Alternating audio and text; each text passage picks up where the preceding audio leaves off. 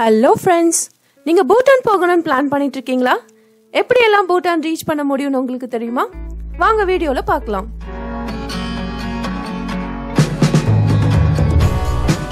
நம்ம உலகத்துல எத்தனையோ அழகான இடங்கள் இருக்குன்னு நம்ம கேள்விப்பட்டிருப்போம். கடந்த 10-15 வருஷங்களாவே மாடர்னைசேஷன்ற பேர்ல எல்லா நாடுகளுமே ஒரு மிகப்பெரிய பரிணாம வளர்ச்சி அடைஞ்சிட்டு இருக்கு. இந்த பரிணாம வளர்ச்சியினால நம்ம இழந்தது நம்மளோட இயற்கை அழகுதாங்க. இப்போ இருக்கிற மாடர்ன் வேர்ல்டுல இயற்கையையும் கலாச்சாரத்தையும் பாதுகாத்து பின்பற்றி வர நாடுகளை நம்ம விரல் விட்டு எண்ணிடலாம். அதுல ஒரு நாடுதான் பூட்டான். உயரமான மலைத்தொடர்கள், அழகான கிராமங்கள், கூடவே சில்லுன்னு வர அந்த காத்து, இதுதாங்க உலகத்தோட எல்லா மூலையில இருக்க மக்களையும் பூட்டான் தன் பக்கமா வர வைக்கிறதுக்கான காரணம். இந்த அழகான நாட்டுக்கு நம்ம எப்படியெல்லாம் போகலாம், அதுக்கு எவ்வளவு செலவாகும்ன்றதுதான் இன்னைக்கு வீடியோல நம்ம பார்க்க போறோம். நம்ம இந்தியாவிலேருந்து பூட்டான் போகிறதுக்கு 3 மேஜரான டிரான்ஸ்போர்டேஷன் வேஸ், அதாவது ஃபிளைட், ட்ரெயின், கார் இல்ல பஸ், இதை யூஸ் பண்ணி நம்ம ரீச் பண்ணலாம். ஆஸ் யூஷுவல் ஃபிளைட்ஸ் தான் ரொம்ப ஈஸியஸ்ட் வே எங்க டிராவல் பண்றதுனாலும், ஆனா அது எல்லாருக்குமே பட்ஜெட் ஃப்ரெண்ட்லி கிடையாது. ஃபர்ஸ்ட் நம்ம பூட்டான்ல இருக்க ஏர்போர்ட் பத்தியும் அங்க என்னெல்லாம் ஏர்லைன்ஸ் போகுதுன்றத பத்தியும் தெரிஞ்சுக்கலாம்.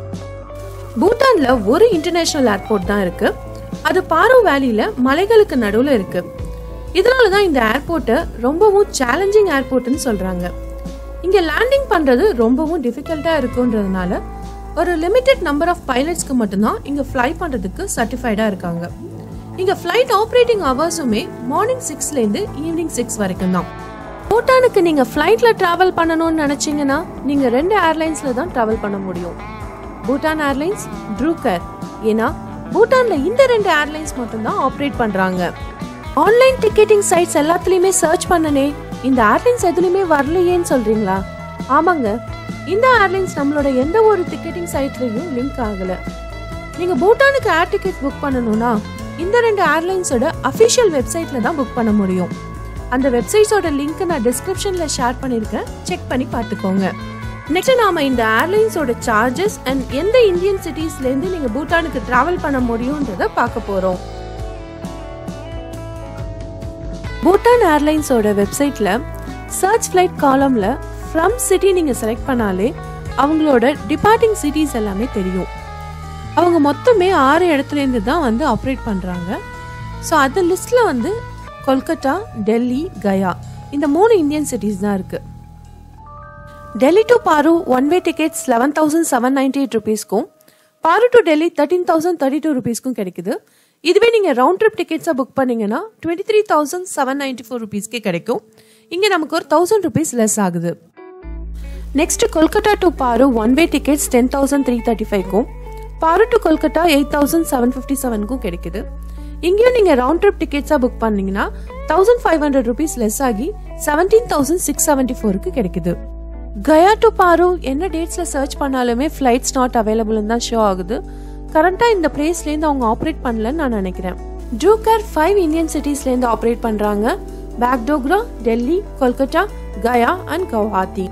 பேக்டோக்ரா டு பாரு ஒன் வே டிக்கெட் 6,478 rupeesக்கும், பாரு டு பேக்டோக்ராக்கு 6,652 rupeesக்கும் கிடைக்குது. இதே நீங்க ரவுண்ட் ட்ரிப் டிக்கெட்ஸா புக் பண்ணீங்கன்னா 1,000 rupees கிட்ட லெஸ் ஆகி 12,222 rupeesக்கு கிடைக்குது. நெக்ஸ்ட் டெல்லி டு பாரு 12,825 rupeesக்கும், பாரு டு டெல்லி 12,417 rupeesக்கும் கிடைக்குது one way tickets. And round ட்ரிப்பா book பண்ணீங்கன்னா 1,500 லெஸ் ஆகி 23,739 rupeesக்கு கிடைக்குது. கொல்கத்தாலேருந்து பாருக்கு ஒன் வே டிக்கெட்ஸ் 10,326 rupeesக்கும், பாருலேருந்து கொல்கத்தாக்கு 8,647 rupeesக்கும் கிடைக்குது ஒன் வே டிக்கெட்ஸ். அண்ட் நீங்க ரவுண்ட் ட்ரிப்பா புக் பண்ணீங்கன்னா 1,000 rupees லெஸ் ஆகி 17,968 rupeesக்கு கிடைக்குது. கவுஹாத்தி டு பாரு ஒன் வே டிக்கெட் 6,944 rupeesக்கும், பாரு டு கவுஹாத்தி 6,652 rupeesக்கும் கிடைக்குது. ரவுண்ட் ட்ரிப்பா புக் பண்ணீங்கன்னா 12,671 rupeesக்கு கிடைக்குது. இந்த ஏர்லைன்ஸ்லயும் கயா டு பாரு ஃபிளைட்ஸ் நாட் அவைலபிள் தான் ஷோ ஆகுது. நீங்க சென்னை இல்ல எனி சதர்ன் ஸ்டேட்ஸ்ல இருக்கீங்கன்னா பேக்டோக்ரா போறது தான் best. Chennai to பேக்டோக்ரா flight cost பாத்தீங்கன்னா 7,500 rupees ஆகும் பெர் பர்சனுக்கு ரவுண்ட் ட்ரிப் டிக்கெட்ஸ். பேக்டோக்ரா டு பாரு ரவுண்ட் ட்ரிப் டிக்கெட்ஸ் பாத்தீங்கன்னா 12,500 rupees ஆகுது.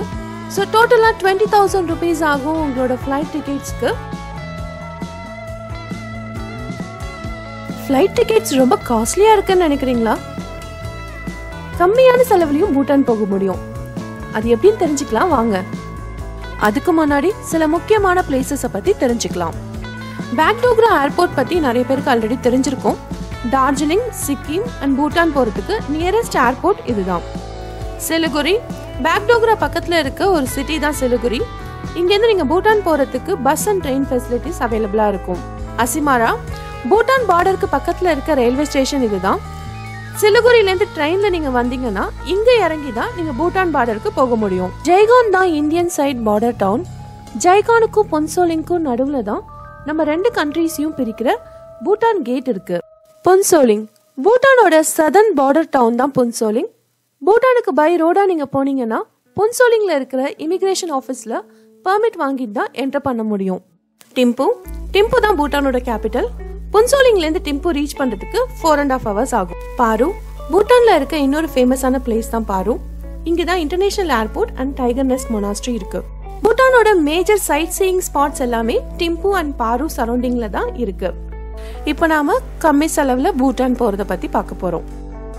நம்பர் 1, பேக்டோக்ரா ஏர்போர்ட்ல இருந்து டாக்ஸி ஹையர் பண்ணி பொன்சோலிங் போகலாம். உங்களோட ஹோம் டவுன் இல்ல நியரஸ்ட் ஏர்போர்ட்ல இருந்து பேக்டோக்ராக்கு பை ஃபிளைட் வந்துருங்க. பேக்டோக்ரா ஏர்போர்ட்ல இருந்து பொன்சோலிங் போறதுக்கு 2500 rupees சார்ஜ் பண்றாங்க டாக்ஸிக்கு.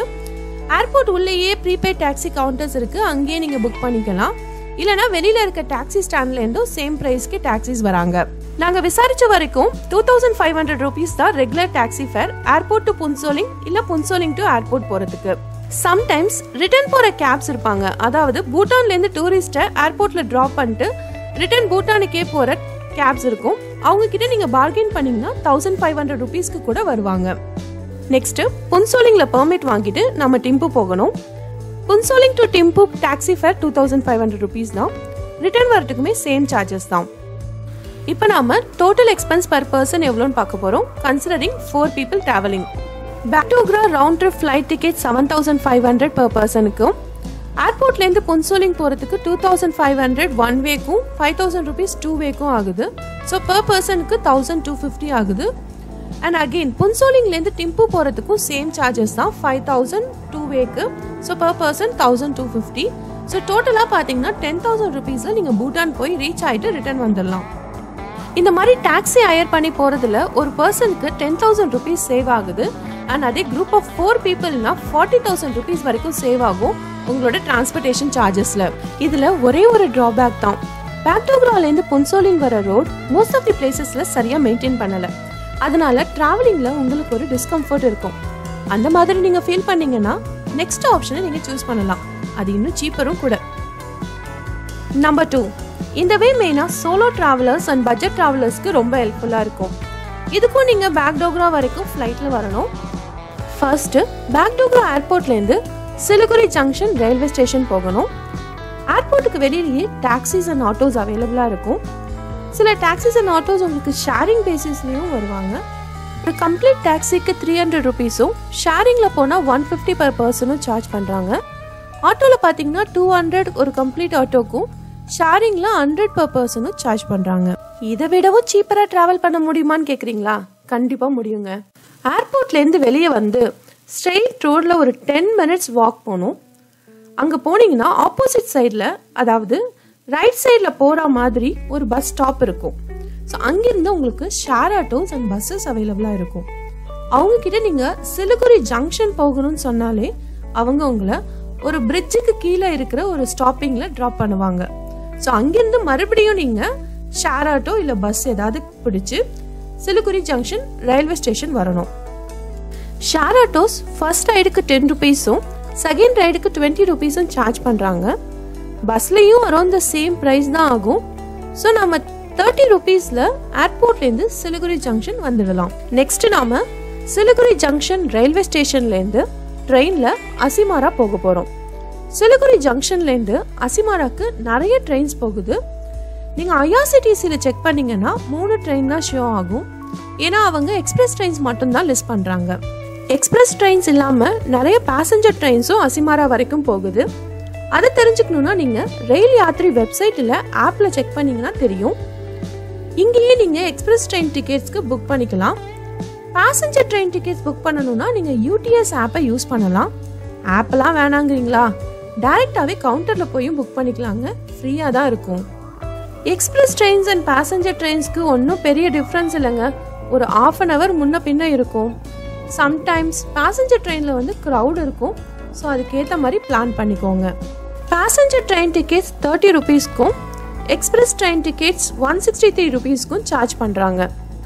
இப்போது அசிமாரா வந்தாச்சு. அசிமாராலேருந்து நம்ம ஜெய்கோன் போக போகிறோம்.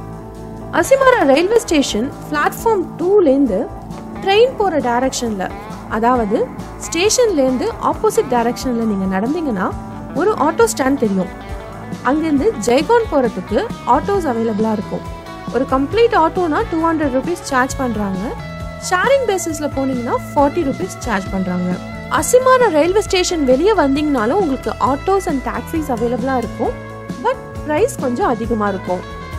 என்கிட்ட நிறைய லக்கேஜ் இருக்கே, எப்படி ஷேரிங் ஆட்டோஸில் போகிறதுன்னு கேட்குறீங்களா? ஒன்றும் ப்ராப்ளம் இல்லைங்க.